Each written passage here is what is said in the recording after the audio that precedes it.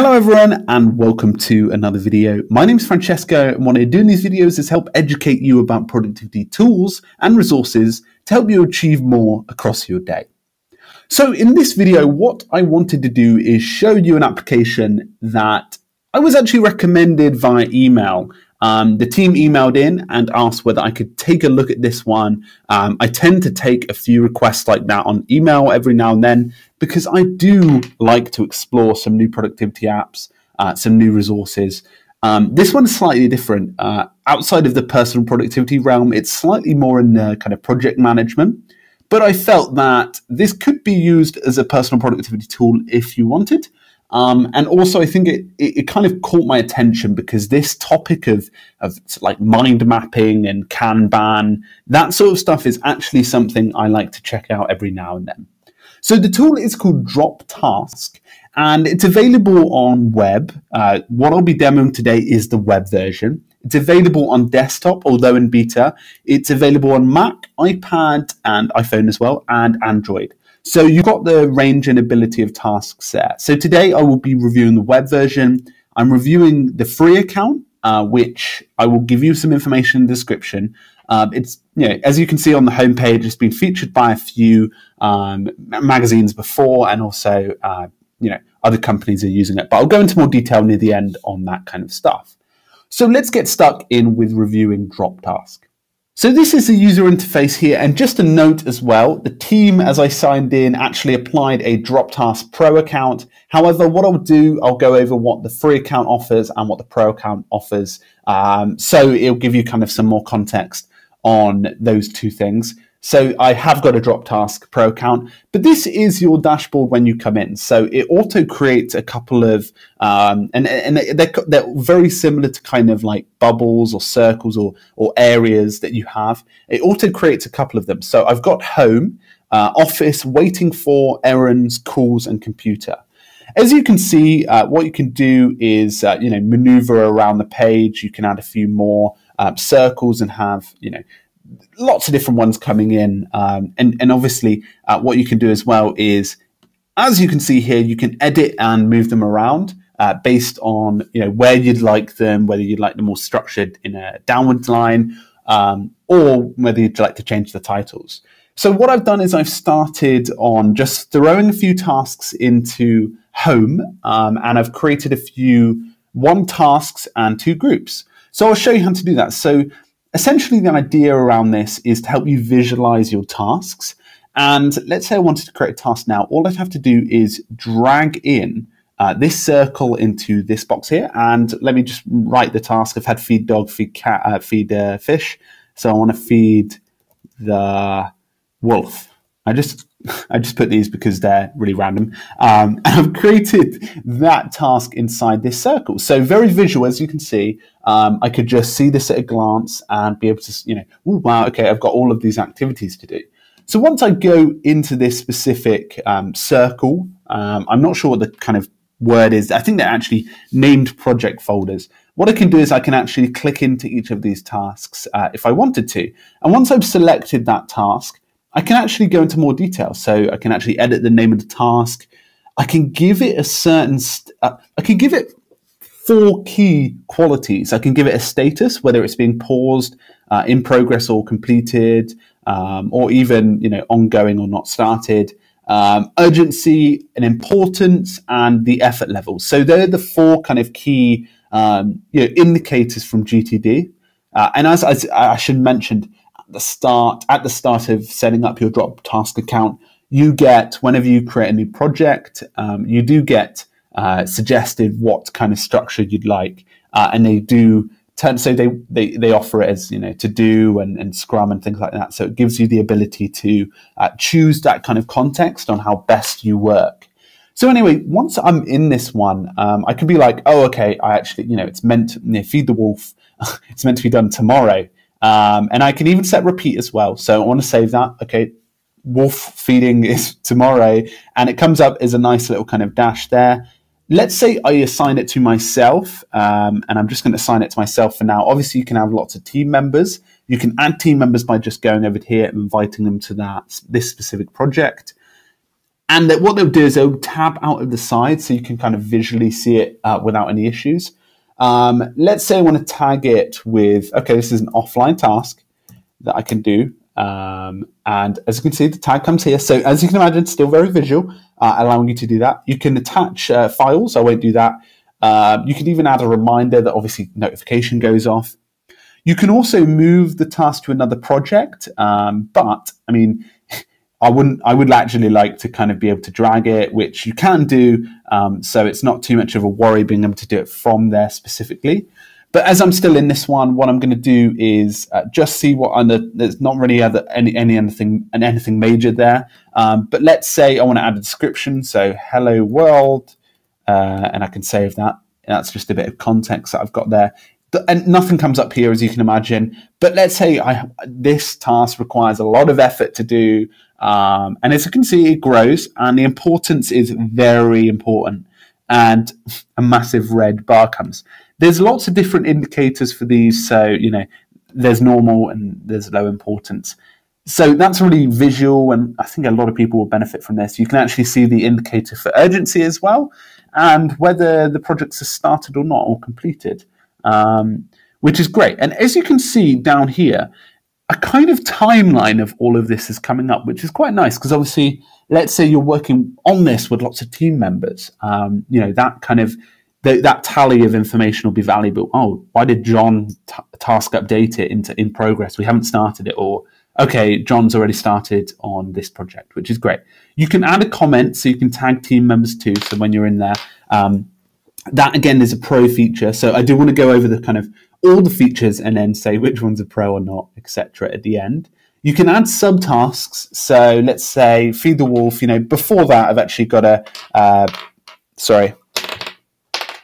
You can also add subtasks as well. So let's say before feeding the wolf, I've got to go and buy wolf food. Bit of a crazy item. But as you can imagine, what happens is a layer comes in. So it indicates that there's more than one task within that. And then obviously I can tick into that, and the layer changes. So as you can imagine, still very visual. Really impressive so far, obviously, when you can kind of get going with that. What I really like is the ability to drag in tasks. I think that would be really snappy, a good way of doing it. And obviously you can move the different tasks across. So let me just put this in waiting 2. It'll change color. But one other thing you can do before I move on to the kind of other visual features is the ability to create groups. And groups is a way for you to kind of group all of the specific tasks. So I've put marketing team, but you could put marketing, you could put HR, whatever it is.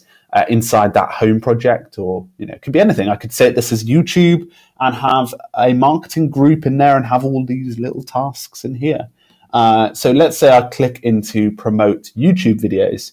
Again, you get all that context, which is great. A pro feature that I know is set cover image. So that's a nice one. So you can actually set a image from your background. So it kind of, it makes it look a bit more visual when you're seeing it. Oh, you know, there's a really nice picture of a cat, or I don't know, whatever your background is. It helps you kind of visually see before you go into that. Again, you can have lots of different tasks inside those groups. So if I dump them all in there, that circle gets bigger. And just to point out as well, that feed the wolf, as I increase the urgency and importance of it, it got very big, which is great, because obviously you can go, oh, okay, that's the most important task in this set of activities. And as you can see, the more tasks inside a section, the bigger the entire mini project goes. So just one feature here is obviously you've got group view. You can see all of the circles at a glance. But the other thing, and I just zoomed out there so you can actually have the effect there. So you can have lots of things going on. You can actually see it in list view in case you're someone who likes the wording of things. So you can actually see all of the context there. And also the urgency scales, which is great. So it's not like all fits one, you know, you have to see it in group view, because that group view might annoy the people that are not visually, you know,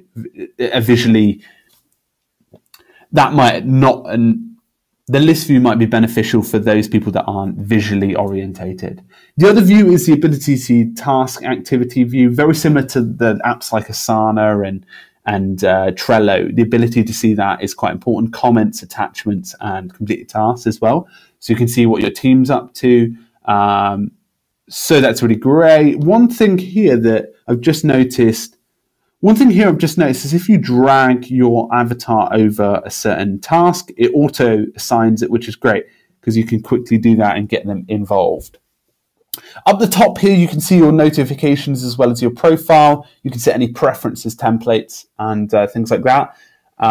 Inbox is a way for you to quickly add tasks. So I said feed the car, but I meant cat. Let's say I wanted to go for a run.